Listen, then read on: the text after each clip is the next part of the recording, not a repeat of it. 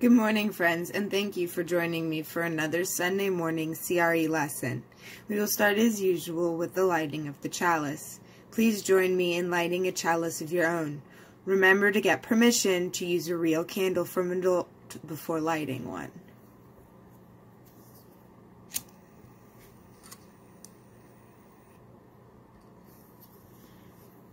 We light our chalice to honor the web of all life. We honor the sun and the earth that brings life to us. We honor the plants and the creatures of land, water, and air that nourish us. And we honor each other, gathered here to share the wonder of our world. This morning, we will be talking about the partnerships between ourselves and nature. We will be reading a story, and then Miss Imagany is going to be taking us on a nature walk. Today's story will be Swimming Home by Janine K. Grossmeyer. In the warm, salty waters of the great blue sea, little orange and white fish called clownfish played their favorite game, chasing each other round and round, swimming as fast as they could go. Yet always they stayed close to their sea anemone home. Their sea anemone had thousands of soft white tendrils all over her body, and the tendrils were the perfect place to hide in.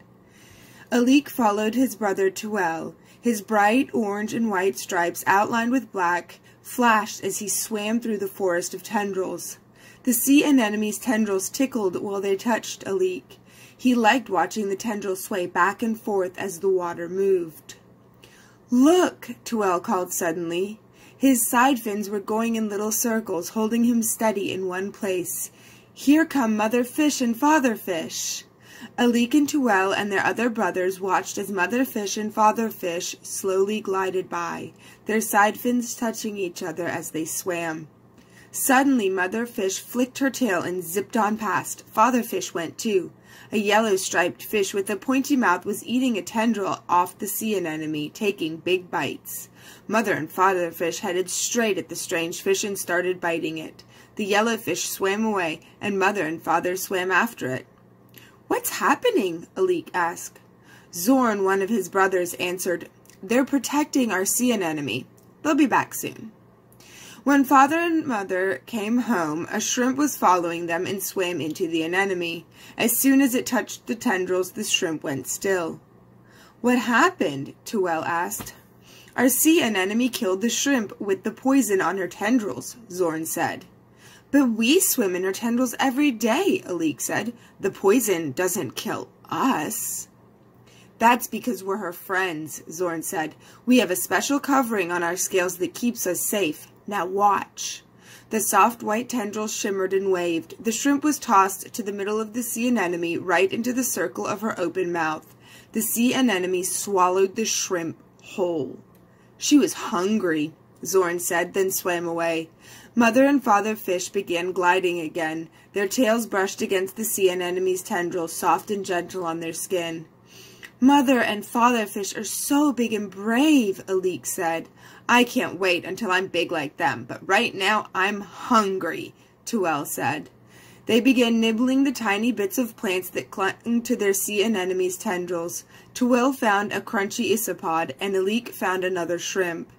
But that was all, and they were still hungry. "We could leave our sea anemone," Alik said. Tuel and Alik looked out into the great blue sea. Stingrays lived out there. Sharks did too. Huge dark fish with double rows of teeth lurked in the deep water. But there were also tasty things to eat. "Come on," Alik said to Tuel. "Let's explore." With a flick of his tail, he was off, swimming away from their sea anemone home. Tuel followed him, and they swam side by side, their side fins touching each other as they glided along. Farther and farther they went, away from their family and away from their sea anemone home. Alik and Tuel had never left the forest of tendrils before. They had never swum without the soft touch of their sea anemone on their fins. But Alik found another shrimp to eat, small and tasty. Tuel found plankton, little bits of green floating by. Alik and Tuel kept eating and eating some more.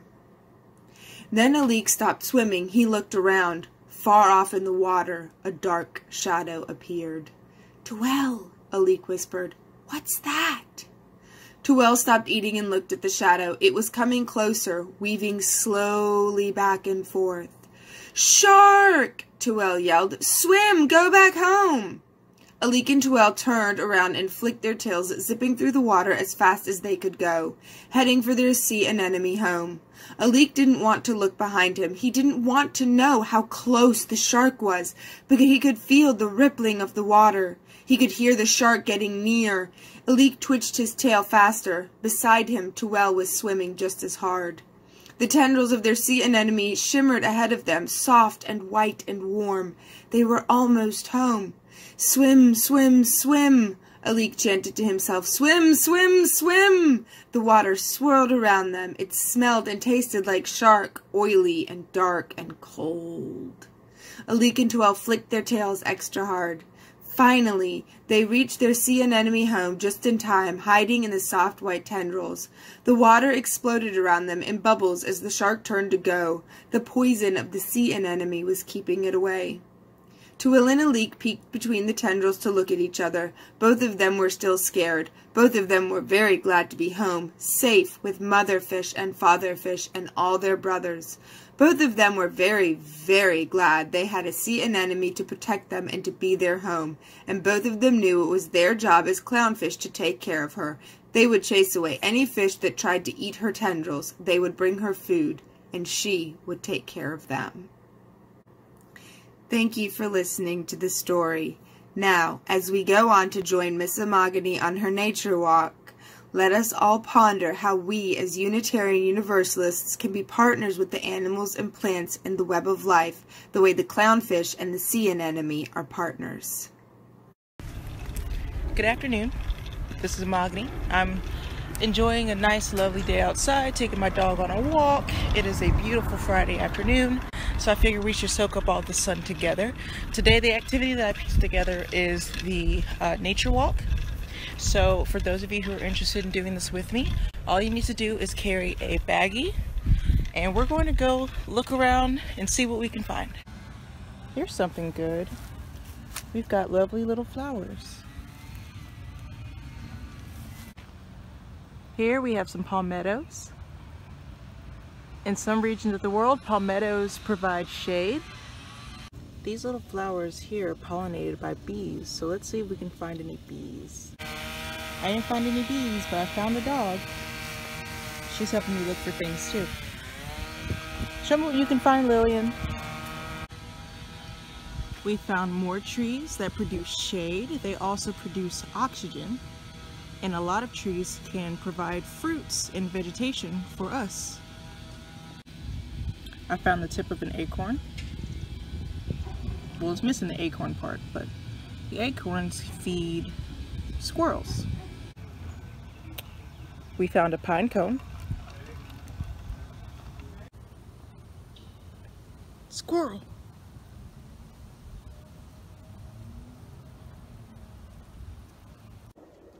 Hey guys, it's another day.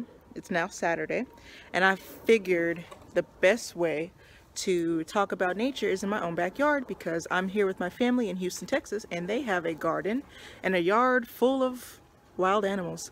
So this will be a whole lot of fun.